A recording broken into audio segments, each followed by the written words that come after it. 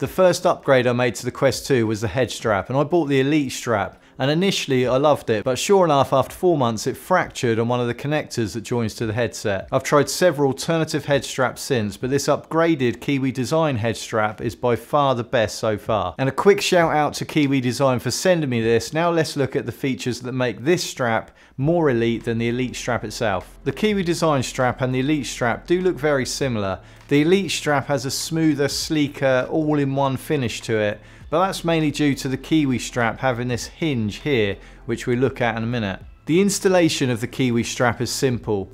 In the box you have two parts, the rear pad with the attached top strap, and then the main plastic arms that attach to the headset itself. So first of all, remove the facial interface that you're currently using on the headset. Now gently twist off the plastic connectors that attach to the headset. Unfasten the Velcro strap and remove it from this slot here.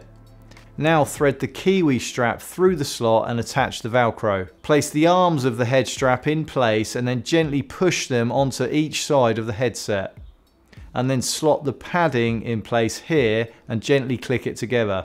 And now simply put back the facial interface on the headset and you're ready to go. The Kiwi head strap is more substantial than the Elite strap, with thicker connecting arms and a much wider plastic support at the back. And this does make it marginally heavier, but it is still super lightweight. However, it's also more substantial in the padding that it has, with a padded top strap and also a thick padded rear head support. And the Elite strap has no padding in either of these areas. And the padding is made from PU leather and is super soft and really comfortable. Both headsets have the rear arm length adjustment, and the Kiwi head strap is a lot quieter to adjust, but this is a minor benefit. Other than the padding, the killer feature is the hinge here, because this means you can lift the rear of the head strap to remove it without having to adjust the wheel.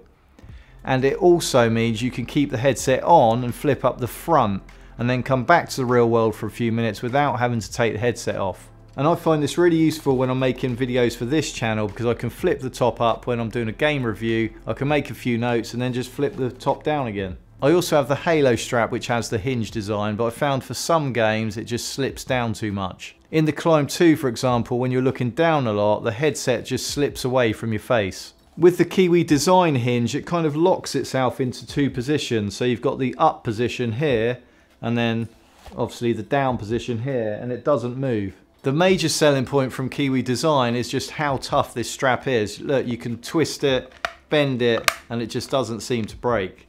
And I wouldn't want to try that with the Elite strap. I've been using this Kiwi Design head strap for a couple of months now, and I really can't state enough how much more fun and comfort you get when you upgrade your head strap from the standard Oculus strap. The padding makes a huge difference, and the design of the headset pulls the weight of the headset backwards so it's more evenly distributed on your head. And if you want even more comfort when you're playing your Quest 2, you want to watch this video next, which looks at the Kiwi Design facial interface.